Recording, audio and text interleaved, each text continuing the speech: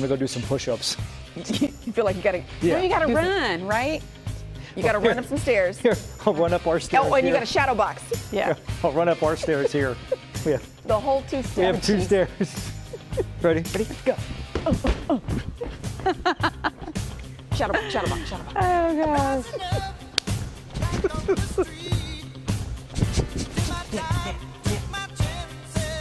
Hey, you know, You work up a good one? for the people at home, let that be a message to you. I'm not just a pretty face. Oh, jeez.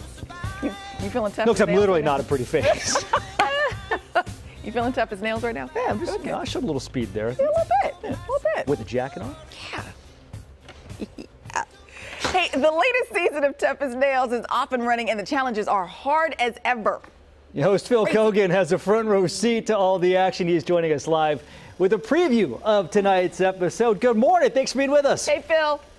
Yeah, listen, if you're going to test your tough as nails attributes, you got to get down and do some burpee push-ups. That's the test that we give all our contestants. Phil, let me tell you right now, I am not cut out for that show. Oh, I don't know. The way you handled those 3 stairs looks like you're ready to go. Wait, Phil, and there were only 2. Yeah, I just made it look like 3. I'm that uncoordinated. That is so funny. This is so great. Okay, so Tough as Nails, this season getting ready to kick off. First off, we want to talk to you about Meryl Tangestal. She resides in our area. She's from season 2. Absolute rock star. We hear that you're a fan.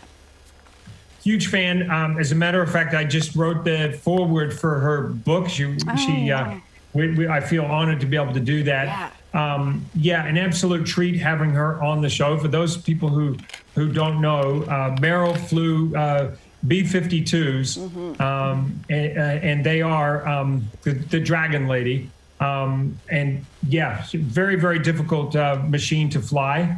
And she's just somebody who epitomizes what it means to be tough as nails. And we were really honored to have her on the show. Yeah. She is incredible. When I see her, when I see the people on the show, I always find it amazing because we think of athletes like LeBron James or someone as being exceptional, but these people on this show they're exceptional in every sense of the term. And I'm thinking, man, these folks are just walking around me in society everywhere. Yeah, and I think that's a big part of the show. It's real people in real life who are real tough. And most of us come from pretty humble beginnings. I know I do. My ancestors are coal miners, gold miners, builders, farmers. And they're all around us, these tough as nails people. They don't necessarily get a chance to be in the limelight and to go out on a football field and primetime network television and play for the NFL. But these people are tough. These men and women are the people that keep the country running. And so we selected 12 of the best from across the country. They come from Hawaii all the way across to the East Coast and everywhere in between. They're diesel mechanics. They're heavy-duty equipment operators. They work for the unions and iron workers, carpenters.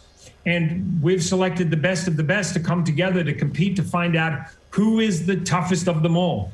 And what makes Tough as Nails different is that in addition to having a competition to find out who is the toughest, we also have a team competition. So nobody goes home. If you get kicked out of the individual competition, you stay on the show all the way to the end of the season and you compete in a team competition.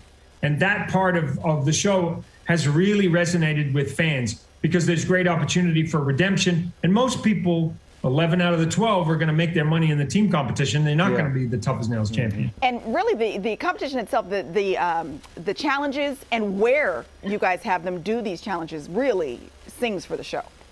Yeah, so we decided that rather than building a set like an obstacle course or go to a studio and build like set pieces, we'll go to a farm. We'll go to Mount Baldy, as you just saw, where there's a ski facility. And in the off season, there's a lot of really hard, tough maintenance work that has to take place at altitude, 10,000 feet up there in Mount Baldy. Or if you're a Marine and you're training at Red Beach, or if you're in a factory and you're working with iron, welding, you're on a farm, whatever that location is, we plug into real job sites and then create a challenge in that job site rather than building stuff. So there's an authenticity to it that I think has resonated with with our fans of the show. This show is gritty, it's grimy, it's the antithesis of the shiny floor and the bling and the glitz and the people wanting to be rich and famous and the best singer and the next big designer and